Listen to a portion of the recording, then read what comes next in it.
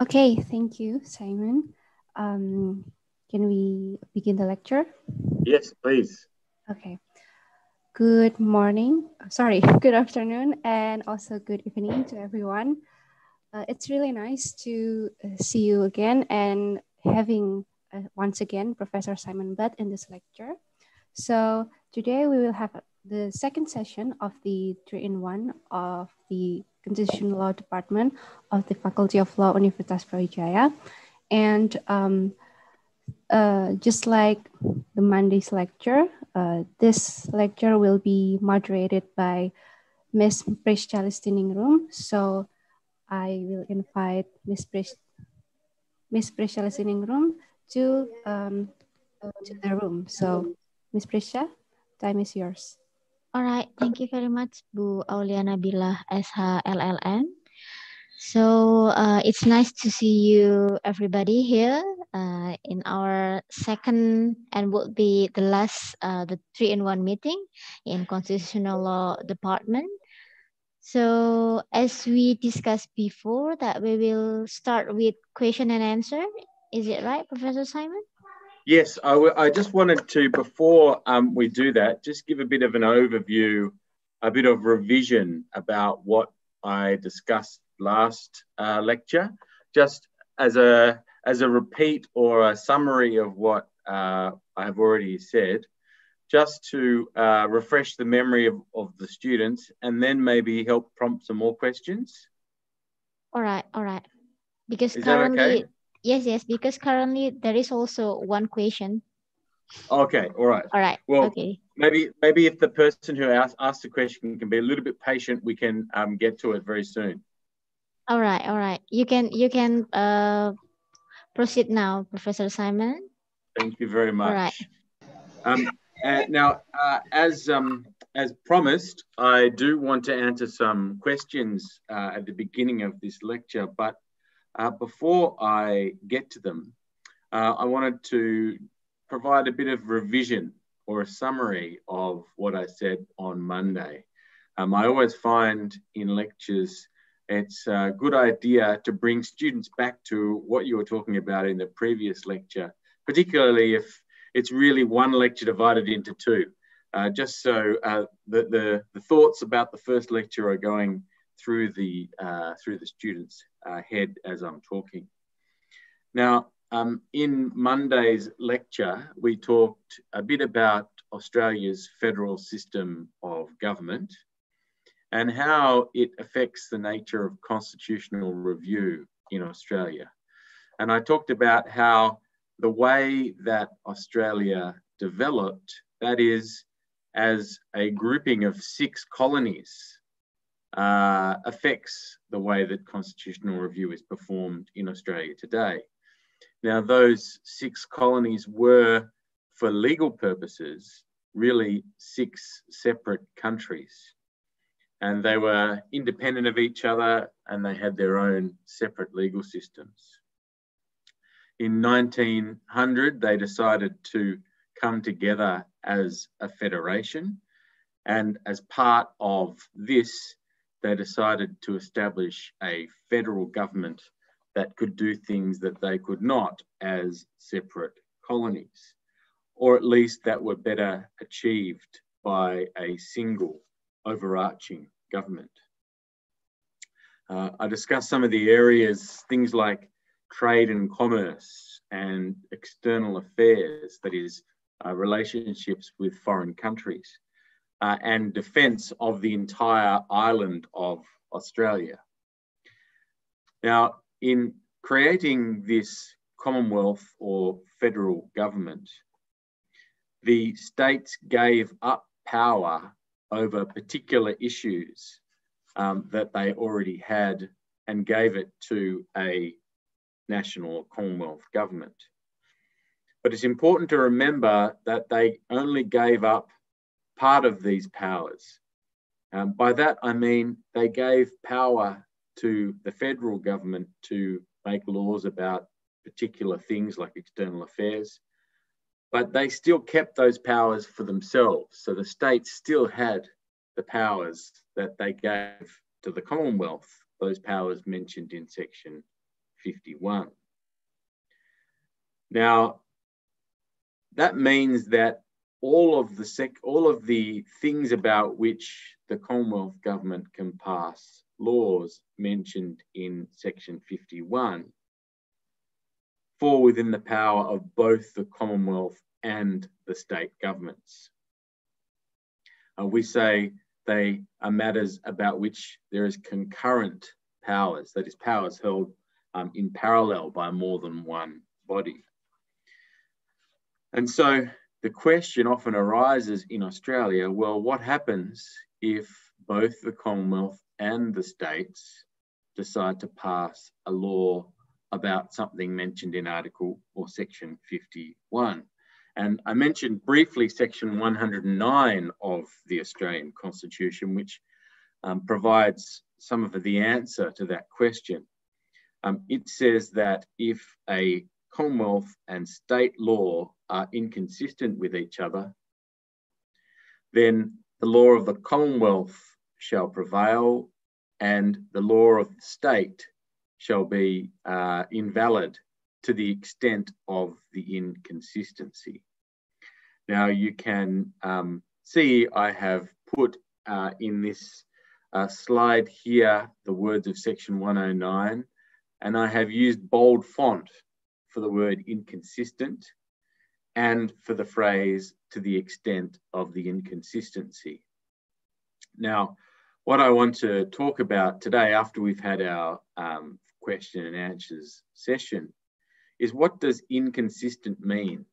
How has the High Court of Australia decided whether a state law and a Commonwealth law are inconsistent? What rules has the court created to decide or help it decide whether two laws are inconsistent? Now, there are very big textbooks about, I'm trying to find one, about constitutional law in Australia that have many, many pages about what the court has said about this very issue. So to condense it down to a short lecture like this one means that I will not be able to give much detail, but hopefully I'll be able to give you a taste of what the courts have decided, or the High Court has decided. And these aren't just academic or theoretical matters in Australia. We almost weekly or monthly hear about cases in the High Court of Australia where the Commonwealth government and a state government are having a dispute. And often these disputes revolve around whether the Commonwealth has power to pass a particular law, and it will have power to pass a law if the law is about something mentioned in Section 51. And if the Commonwealth does have power, then the question is, well, whether there's a state law that's inconsistent with that Commonwealth law. If the Commonwealth can demonstrate that the state law is inconsistent with the Commonwealth law, then the state law will become inoperative, will be invalidated. Now, I've just mentioned these types of constitutional review cases in the context of fights or disputes between governments. But I'd also like to mention that citizens can argue that, or can use Section 109 or 109 as well. We'll talk in a minute about a case where someone was prosecuted, taken to court for a criminal offence under a state law when there was a similar Commonwealth law covering the same offence. Now, he argued that because the state law under which he had been prosecuted was inconsistent with the Commonwealth law, it therefore was inoperative, and therefore his prosecution was invalid because there was no legal basis for it, because he was being prosecuted in a law of a state rather than by the Commonwealth. And so he was successful in having his conviction quashed on the basis that the state law under which he had been convicted was invalid through operation of Section 109 of the Constitution. All right, so that is just a basic overview of what I think, at least, I said in the lecture on Monday. If anyone has any questions about that, or indeed about anything else that was raised in the last lecture, I'd be very happy to hear them. Oh. All right, everybody, if you have question, just write it down on chat. But before that, I want to let you know that Professor Simon already shared us 2 materials on the chat. The one is this presentation, and the second is we are fortunate to have his book on Indonesian law that is written with another Australian Indonesianist, which is Yes. Professor Tim Lindsay. So you can just download it now because it's for free. Yes, Okay. that's right. A free Thank you gift very much, for everyone. Professor. All right. Thank you. So kind of you. Yeah. All right. Okay, So there is a question from Gumilang Asan, I think. Oh, yes, very good. I would like to ask a question regarding the last meeting. When Captain Arthur Phillip came to Australia, how much of an impact towards Australia's constitutional and its political and legal system would have it had if he didn't declare Australia as terra nullius? That is a very good question. And in fact, one of the main questions that the High Court was asked to consider in the famous Mabo case relates to this question. Now, for those who might not remember, when the captain of the ship carrying the first boatload of people from England to Australia to live in Australia arrived, it was declared that Australia was uninhabited.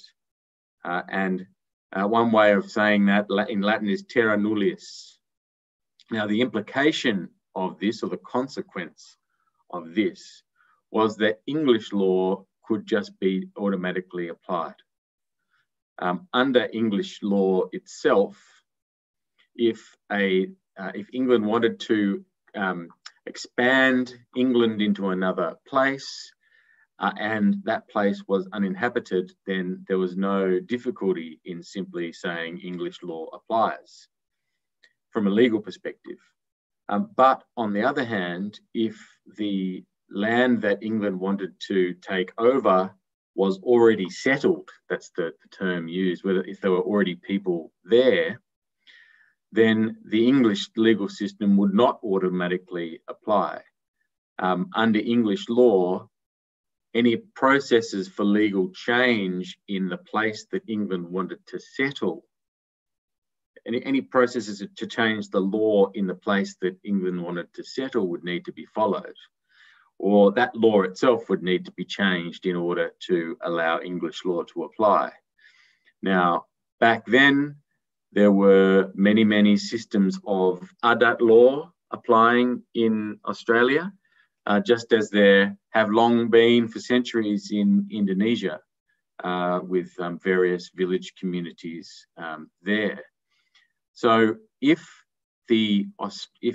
Arthur Phillip had not described or classified Australia as terra nullius, that means that, I presume, Aboriginal customary law would have formally applied in Australia, at least until the English could change that law to recognise English law.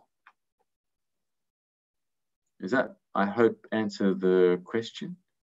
Yes, perfect. I think that's answered the questions. And I think since there is no more questions, so you can just continue to the lecture today, I think, Professor. Okay, no problem. Let me share my screen again. Where are we?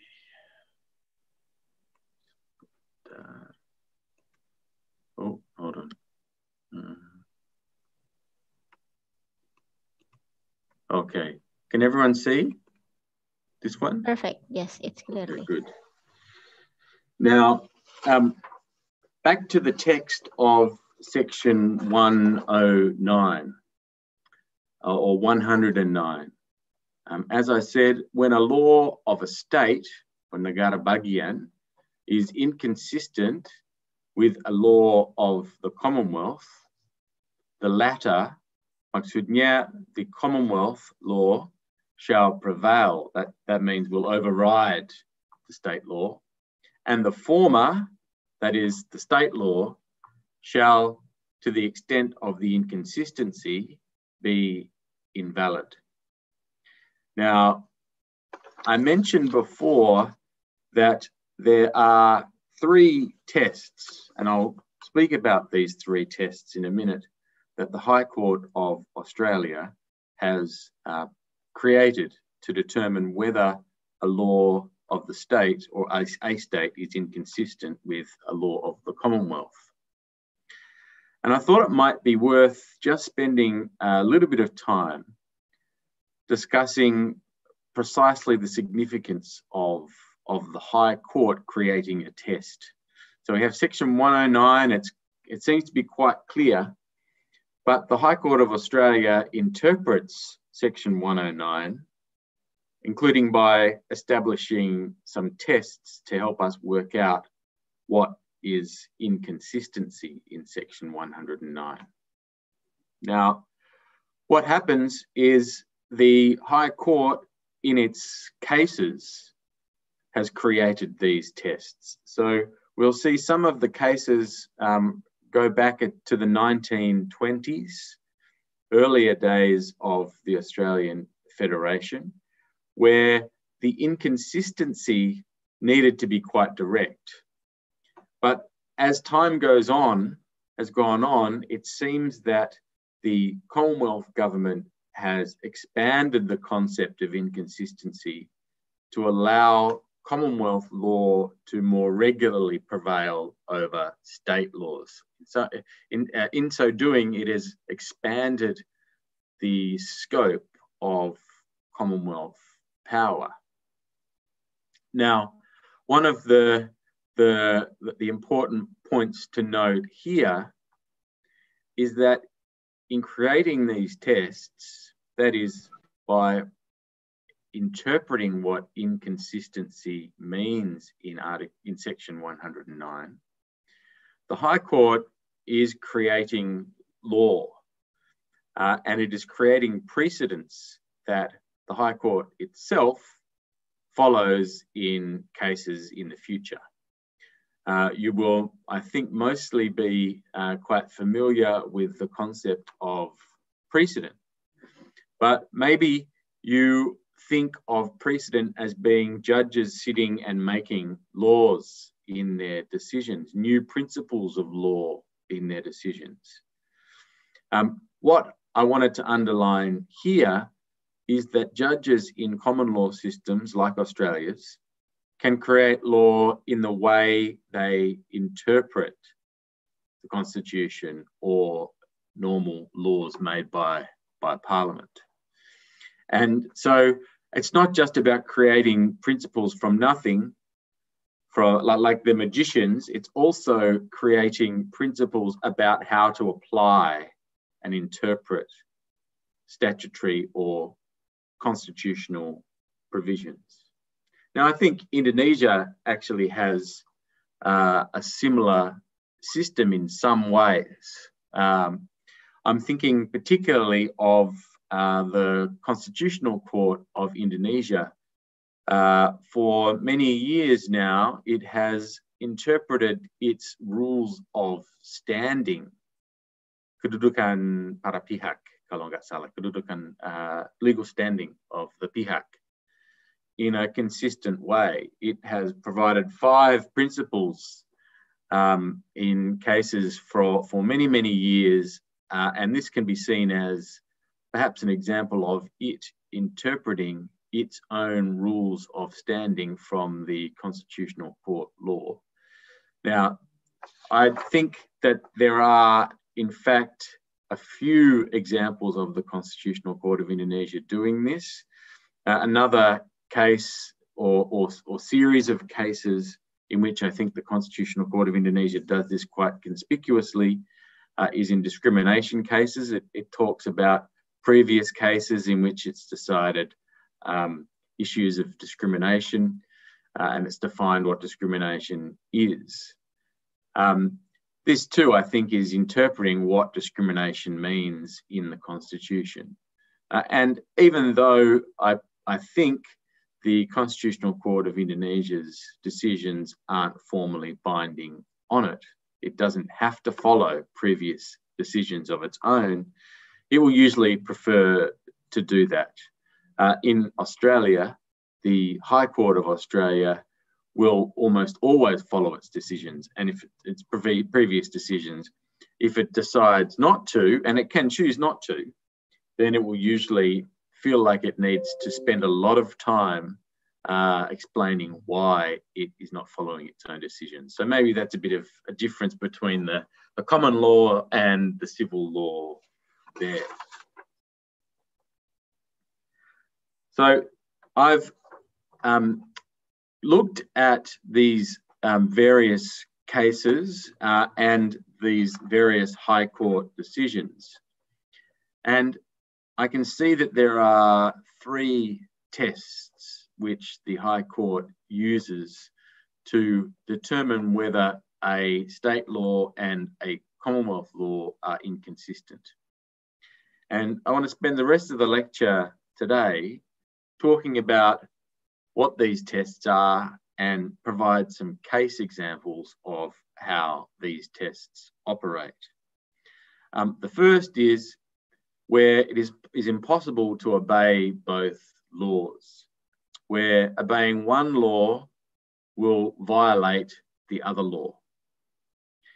And I'll provide examples. 2, where there is a conflict of rights, privileges, or entitlements. And the first and the second tests are both examples of direct inconsistency, what the High Court calls direct inconsistency.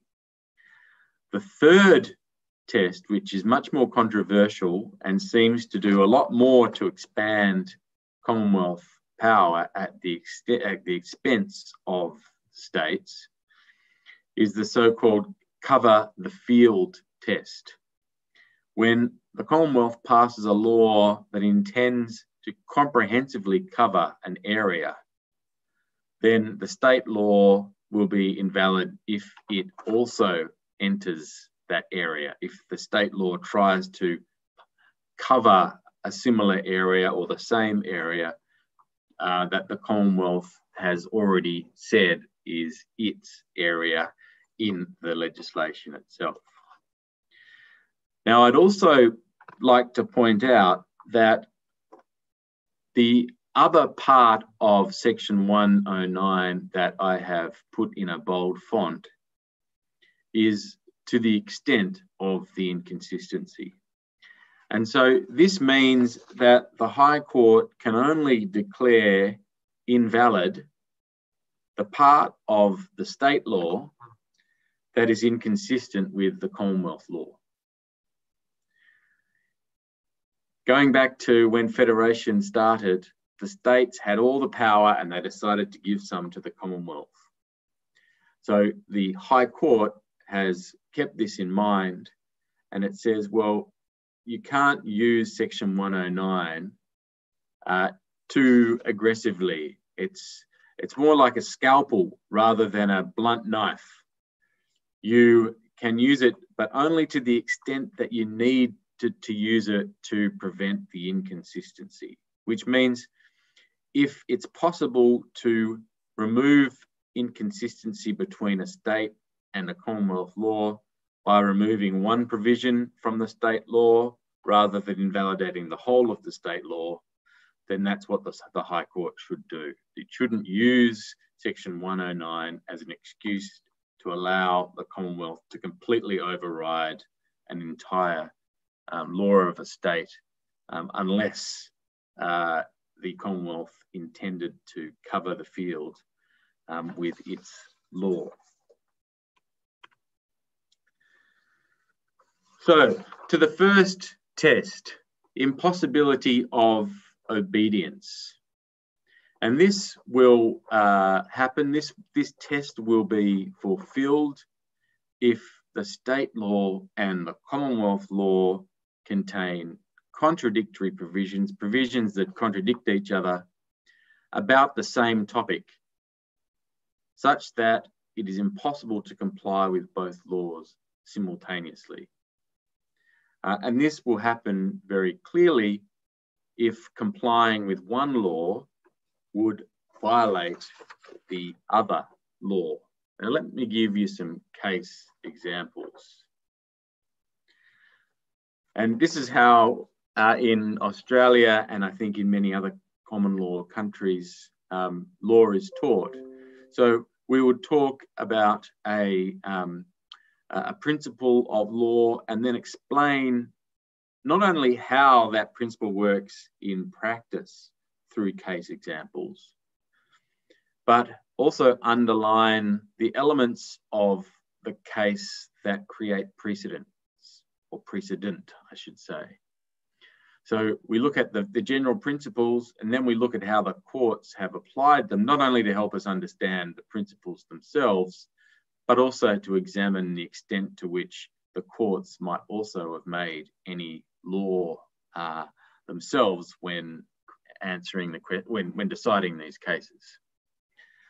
So let's look at R. R is a short word, a singkatan for the word Regina, which means the state or the Crown, and Licensing Court of Brisbane. Now, I won't go into the background behind this case, but essentially the conflict between state and Commonwealth laws was this. A law of Queensland said that referendums must be held on the same day as elections. So if the in Indonesia, I don't think there are such things as referendums, but in order to change the constitution of Australia, there needs to be a referendum held, which is basically putting a vote on the change to the constitution to the entire population, who can vote on whether it should pass or not, whether the constitution should be changed.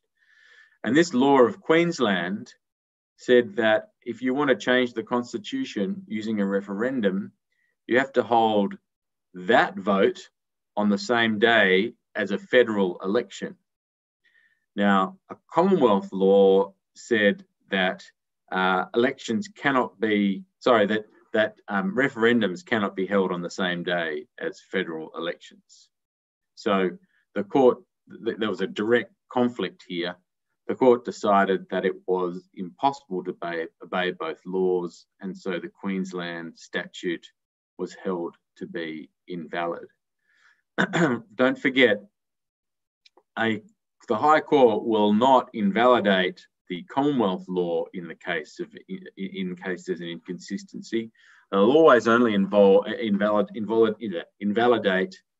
the state law, because that's what Section 109 of the Constitution authorises it to do. The second case here, McBain and the state of Victoria, was, I think, quite an interesting case. And it might be considered to be quite a controversial case in both Australia and in Indonesia if it was to happen there. So there was a state law which was called the Victorian Infertility Treatment Act of 1995. And one of its provisions said that if a woman wanted to get IVF treatment, infertility treatment, I forgot the actual name of IVF. In vitro fertilization, you mean? That's it, exactly. All right. Thank you. I'm glad you said it. In order to obtain that, a woman either needed to be married or living with a man in a de facto relationship. Now, I'm not sure whether you have de facto relationships in Indonesia, but if two people live together in a relationship, even though they're not married, after a particular amount of time, they can be treated as if they are married for the purposes of the law. So they can live in sin for, I think it's 1 or 2 years, and then they are treated as if they were married for the purposes of things like property settlements if they were to split up. So if they bought a house together, for example, even if they weren't married, they could split the property down the middle. They could split ownership of the property as if they were married. So Section 8 of this law said that to get IVF treatment, a woman needed to be married to a man or in a de facto relationship, living with a man. Section 22 of the Commonwealth Sex Discrimination Act said that it was unlawful to refuse service to someone based on their marital status. So on the one hand, we have the Victorian law saying to get this service, you need to be married. Section 22 of the Commonwealth law says you're not allowed to discriminate based on marital status. Now, this is quite an interesting case because it was brought by the doctor who wanted to give infertility treatment to a single woman who was not living in a de facto relationship. What did the court decide? Well, the court decided that Dr. McBain could not obey both laws when providing treatment. He couldn't refuse to give service to someone on the basis of their marital status when Section 8 of the Victorian law said that he couldn't give service because of the marital status. And so the court decided that the Victorian Act was invalid to the extent of the inconsistency with the Commonwealth Act. Importantly, the court didn't invalidate the entire Victorian law, but just the requirement that the woman need to be married or living with a man in a de facto relationship. Is that case clear? Yes, very clear. Yeah, it is partly invalidate, right? Like what Yes, Constitutional Court in Indonesia usually do, membatalkan sebagian, right? Sebagian, betul. Yeah, that's right. And I'm not sure whether that case would happen in Indonesia, but it's an interesting case to study, I think. I wanted to ask all of the students here a question. And I'm not quite sure how we will find out what you think on Zoom. Maybe someone can raise their hand and give me an answer if they're brave enough. But a Commonwealth Act provides that it is illegal to smoke in a public place. This is a hypothetical question, the kind of question that we would ask in an exam, in examination in Australia. A Commonwealth Act provides or says that it is illegal to smoke in any public place where food is served. A Western Australia Act, Western Australia is a state of Australia, provides that all restaurants must have a designated dining room where smoking is allowed. The question is the Western Australian Act invalid?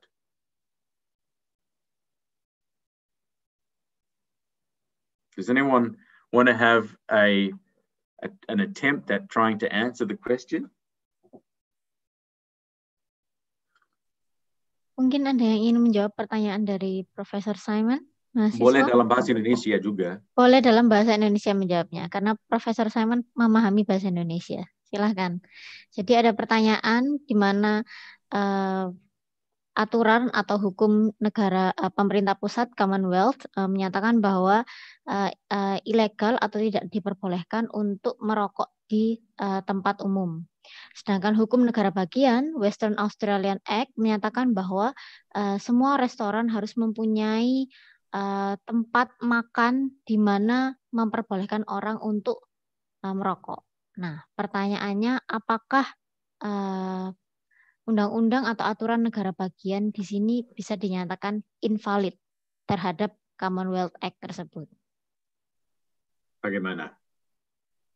Ada yang akan menjawab?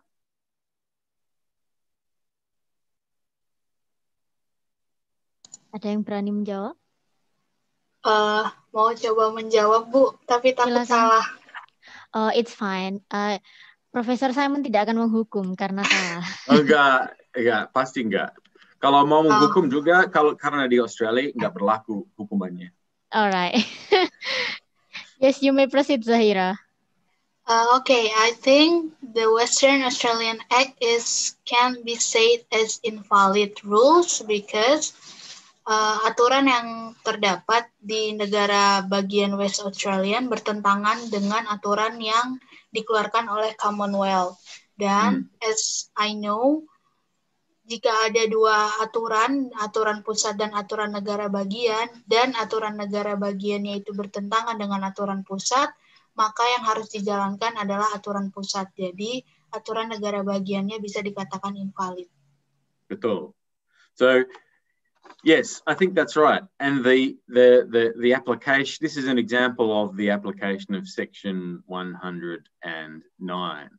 So it's, on the one hand, you have a Commonwealth law saying it's illegal to smoke, but on the other hand, in a place where food is served, on the other hand, you have a Western Australian Act requiring that all restaurants must have a place where smoking is allowed.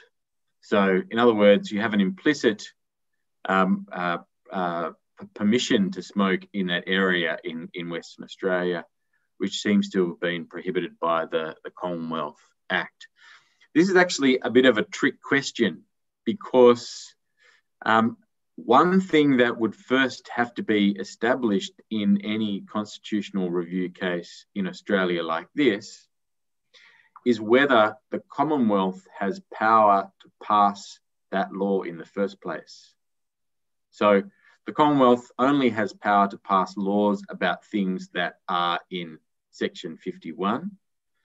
Now, there is nothing in Section 51 that talks about smoking.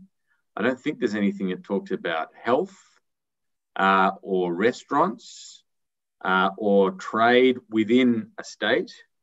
And presumably the Western Australian Act only covers trade within Western Australia.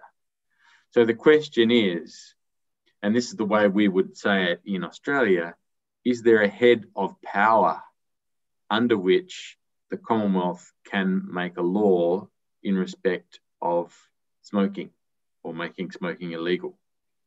Now, it may be that there is an international convention about smoking or smoking-related illnesses that requires the national government to ban smoking in public places. I'm not an expert in public health, so I don't know. There are possibilities that the Commonwealth government could use the external affairs power and ratify a treaty and therefore give itself power under Section 51. There's also a possibility, I suppose, that the Commonwealth could pass a law about corporations and the corporations that are restaurants that that provide places to come and eat could be regulated through that head of power. That's a little bit controversial, I suppose, as well. But that's one thing that would be first considered by a court. There is no conflict if the Commonwealth does not have power to pass the law, because if the Commonwealth does not have power to pass the law, then there can be no conflict because there is no Commonwealth law.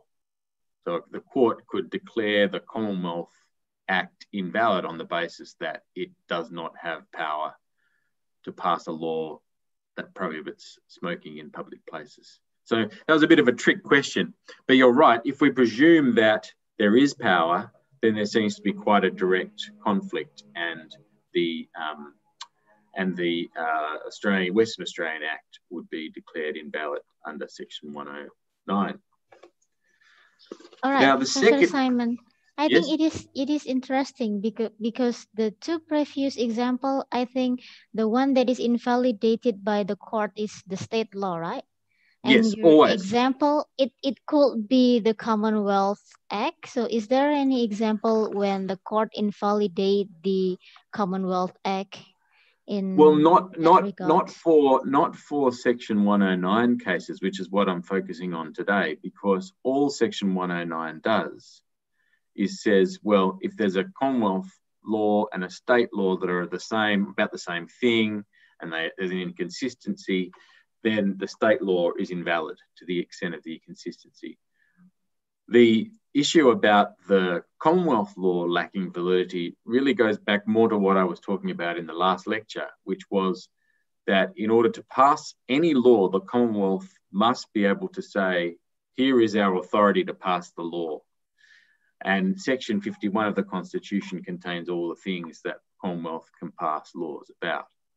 So there are, in fact, many cases brought to the High Court by state governments where they complain that the Commonwealth has passed a law about which it does not have power, or concerning an issue it has no power over. And unfortunately for the Commonwealth, if the High Court decides that there is no power to pass the law, then the Commonwealth law will be invalid and the states will win. So, for example, if you remember the Tasmanian dam case, we had the state government passing a law authorising the creation of the dam.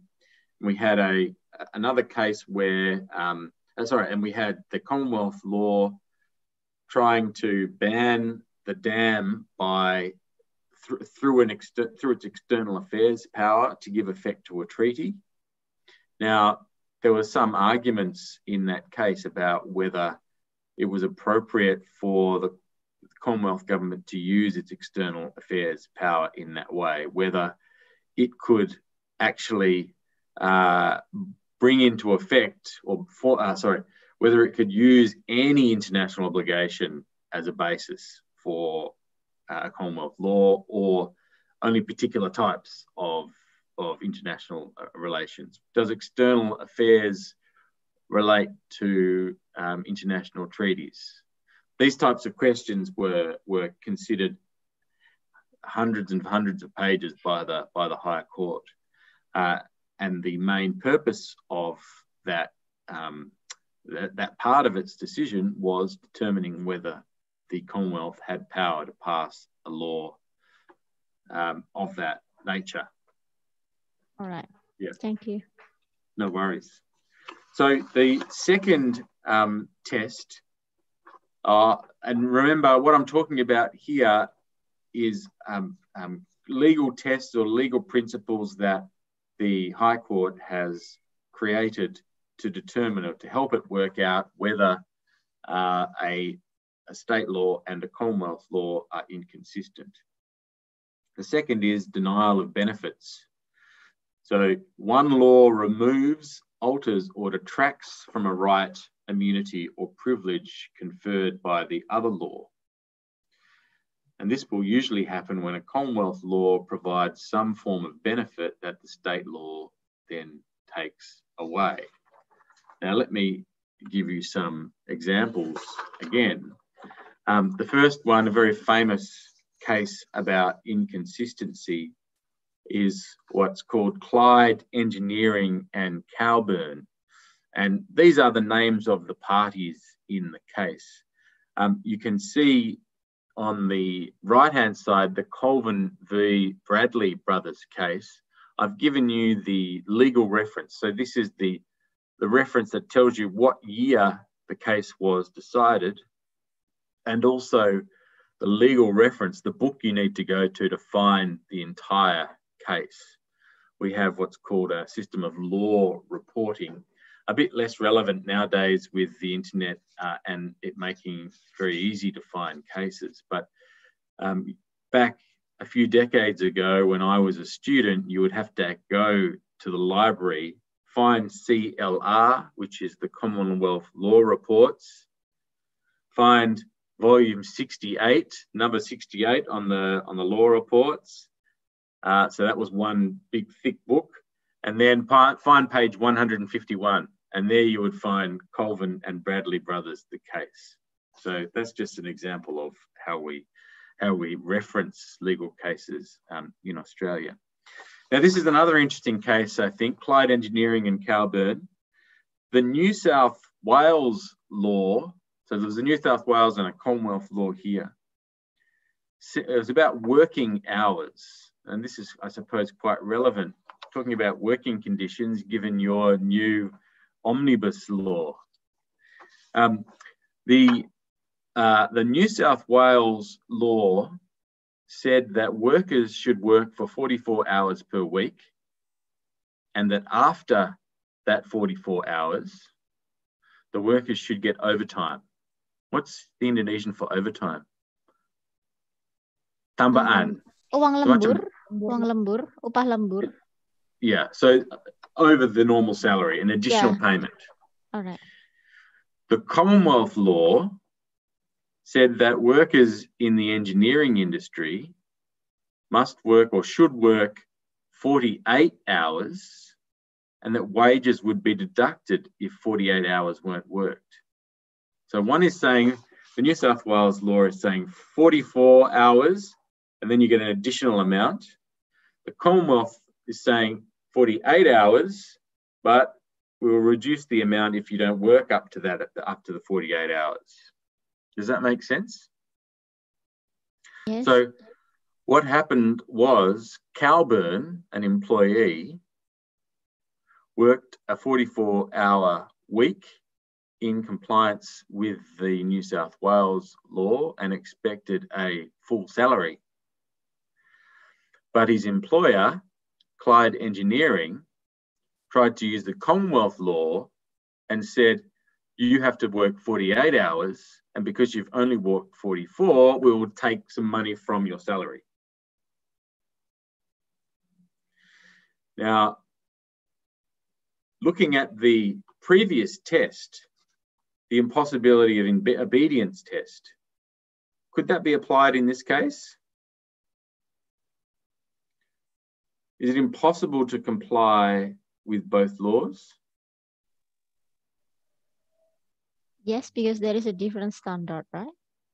There is a different standard, but is it possible for an employee just to work 44 hours and suffer the deduction? So I don't know if you can say that Calburn, the employee, would disobey one law by complying with the other. He would just suffer a benefit that was conveyed to him by the New South Wales law. Does that make sense? Yes, yes. So by working 44 hours and meeting the New South Wales law test, he was then kind of losing the benefit because the Commonwealth law made him or allowed his employer to reduce his pay by whatever the 4-hour equivalent would be. Now, it's funny because we look at this, or I look at this case from the perspective of the employee, But don't forget that Section 109 only allows the invalidation of the state law. So the court held that the state 44-hour week provision was invalid because it was inconsistent with the Commonwealth law. And the way that the court described this was the employer is entitled to reduce the pay under the Commonwealth Act, and the State Act took away that entitlement.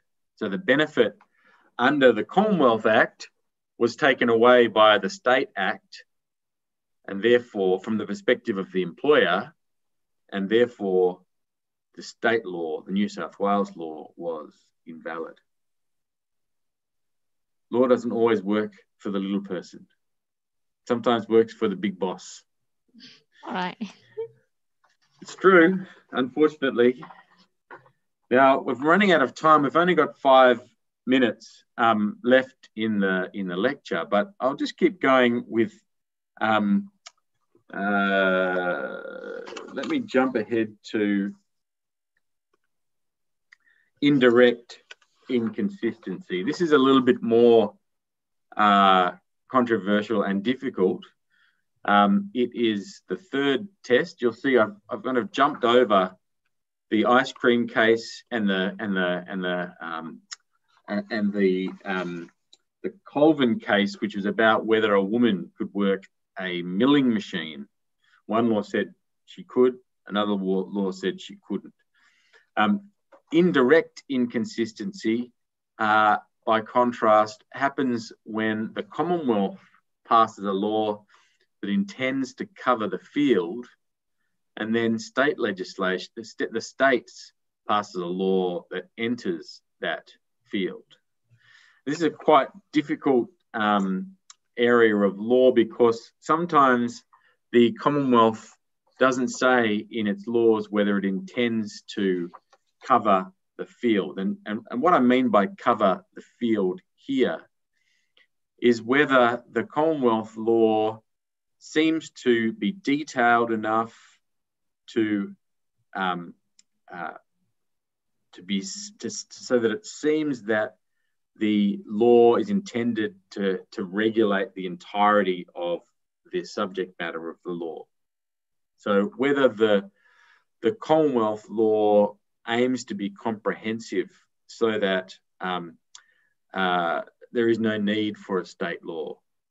If that's the case, then if the states try and pass a law about the same thing, then it can be held to be inconsistent with the Commonwealth law.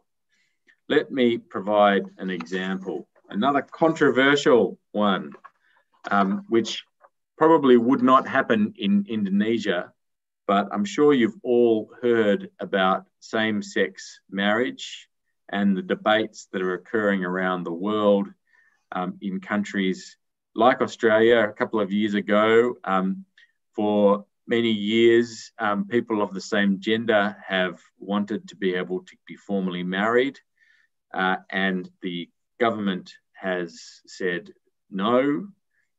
This changed recently in Australia. But this case, the Commonwealth and the Australian Capital Territory related to this issue. The Australian Capital Territory government passed a law to allow same-sex marriages. It was called the Marriage Equality Act. Now, the Commonwealth government had passed a law called the Marriage Act. And if you remember back to last Monday's lecture, marriage, in fact, most areas of family law are matters that fall within Section 51 of the Constitution. Now, the interesting point was whether the Australian or the Commonwealth Act purported or it showed an intention to cover the field. Now, in 2004, so around 10 years before this case came before the courts, the Commonwealth had deliberately amended the marriage law to make it very clear that it did not apply to people of the same gender. It only applied to men and women. And it's a marriage law, a bit like your marriage law. It's quite a comprehensive act. It covers a lot of matters of marriage and religion and divorce and all sorts of things like that. Now, the court decided that the two acts were inconsistent. So one allowed marriage between same-gendered people and one did not permit this. But it also decided that, so it probably would have met the indirect inconsistency test. But the High Court also said that the marriage law was intended to cover the field. It was a detailed act. It was meant to cover all aspects of family law. Sorry, my light went out. Maaf ya, lampunya itu ada sensornya. Kalau nggak jalan, kalau nggak berdiri, nanti lampunya mati di sini. Jadi Alright. maaf tadi. So the court decided that the marriage law was intended to really cover all areas of marriage and divorce and these types of things. And so it covered the field of marriage. And therefore, it was not permissible for the state to enter into that field of marriage under Section 109. Last case, Human Palmer. I've got a picture of the beautiful Sydney Harbour because this case involved a person who was a captain of a ship, and he was coming into Sydney Harbour. Port Jackson is the name of the area of the harbour pictured here. And he did not obey rules of navigation. He failed to give way to another ship. So dia tidak, apa namanya, mengalah. What's the word, to give way? There was almost an accident because he did not follow the rules of navigation. Now, the rules of navigation were contained, the same rules were contained in both a New South Wales law and a Commonwealth law, but the Commonwealth law applied a stronger penalty, a more severe penalty. Now, the Commonwealth did not decide to prosecute Mr. Palmer. I think his name was Palmer. Palmer, yes. He decided not to prosecute him. But the New South Wales government decided that it wanted to prosecute him for failing to obey the rules in the state law. So he was taken to court in New South Wales. Now, he must have had very good lawyers because they argued that the law under which he was prosecuted, the New South Wales law, was inconsistent because there was already a Commonwealth law that prohibited the same offence. And the state courts did not have power to prosecute under Commonwealth law, only under state law. Don't forget it's almost like separate countries. So essentially what he was able to demonstrate here was that there was a conflict between the two. They were inconsistent because even though the offences were the same, the penalties were different. They were higher under the Commonwealth law. Now, the High Court decided that the Commonwealth law was intended to cover the field. And this is quite interesting because one of the factors the court took into account was the need to have uniform rules of navigation throughout Australia so there wasn't confusion about what they were from state to state. And so it decided that the Commonwealth had, in fact, chosen to cover the field. Therefore, the state and the state government had entered into that field, and as a result, the state law was invalid. So Mr. Palmer was able to escape conviction, to avoid being prosecuted and convicted under the New South Wales law, because the High Court said that provision of the New South Wales law was invalid. Okay, now I have on my last slide another question, but I don't think we have time to cover it, particularly if we consider some questions. So I think that's probably all I have time to cover at the moment. So hopefully that was interesting, but let's see what the questions say. We've got time for a few questions. All right, yes. There's a question from Laras about the LGBT inconsistency cases. Oh, that's a good question. If a person is already transgender, is there a rule of law in Australia about permission to change the status, sex, or physical? I don't know about that. Unfortunately. But generally speaking, if people want to change their gender, and they're old enough and they're over 18, they are able to go to a doctor and start the process. All right. In Indonesia, possible? I'm not so sure as well, but I think some of the transgender, I think they could get their status through the court, mendapatkan penetapan perpindahan kelamin, Yeah. All right. Yeah. So then about the same-sex marriage, is it possible in Australia? Is it allowed? It is now, yes, it is. So a couple of years ago, maybe 2 years ago, the national government changed the law. All right. So it is now national possible government to do it. itself changed the law. Okay. That's right. That's right. There was a big campaign, a big public education campaign, and there were many sides to the debate. Many religious organisations did not agree with the rules, but I think the Parliament decided that if people did not want to marry and they were the same gender, then there's nothing to stop them from not marrying. The idea being that if people wanted to get married, they should just be able to. People suggested that maybe a different type of marriage should be created for people of the same gender, but that didn't happen. All right. So to the present, is there any cases where the Commonwealth law is invalidated?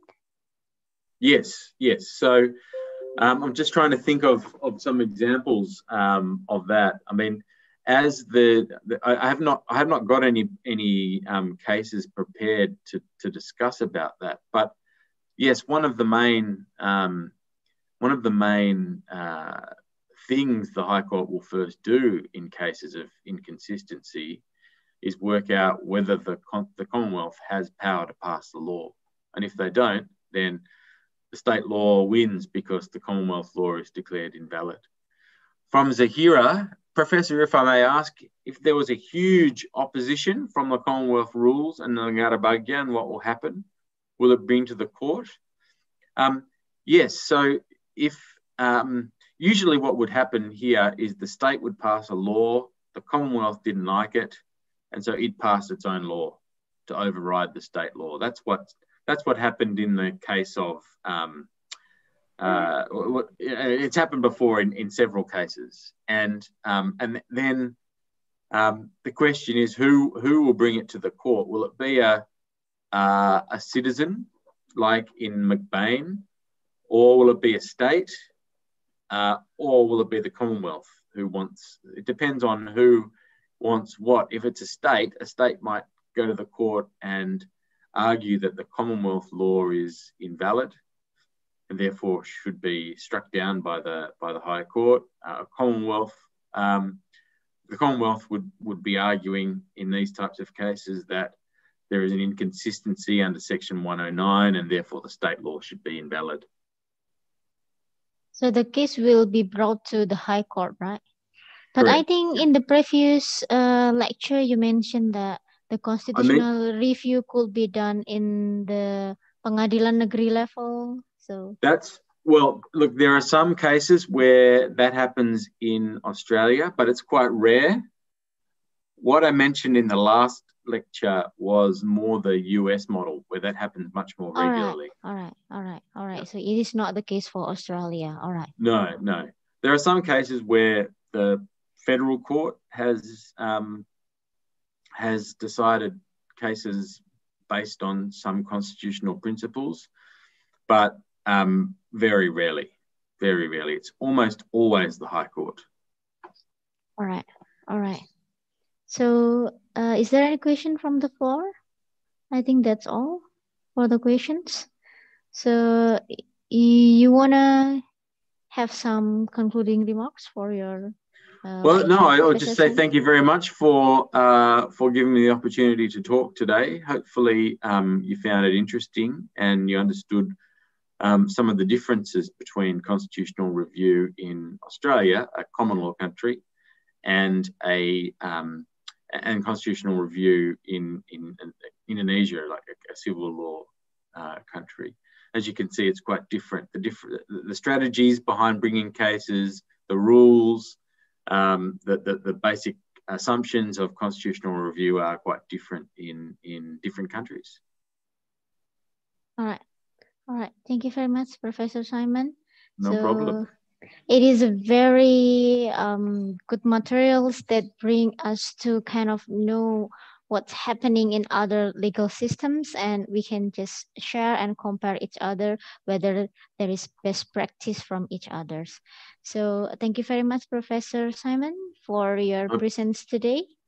My pleasure. Thank you for having me. For the lecture. All right.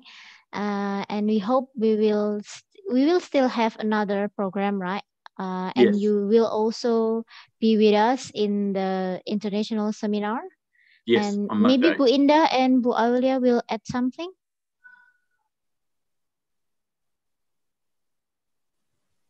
All right, Bu Aulia. All right. I also just want to say thank you very much once again for being able to be with us, for being here for the program. I'm sure that students also have another meaningful perspective so that they can better their skills in comparing cases and also things and issues in the legal system between civil law and common law. So yeah, I think that's all. And we will see you on Friday and on Monday in the seminar, I guess. Perfect. All right. Thank you, Oli. Thank you very much, Professor. Okay, terima kasih.